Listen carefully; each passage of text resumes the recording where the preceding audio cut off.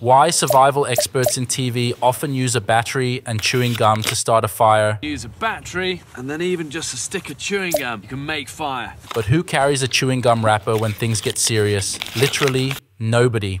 When you need a fire to maintain body temperature, any means necessary is justified. That's why I recommend always having a Ranger lighter in your survival kit. However, the technique with the battery and chewing gum wrapper is just meant to be an inspiration. It is difficult to perform, but under perfect conditions, it works. I still don't know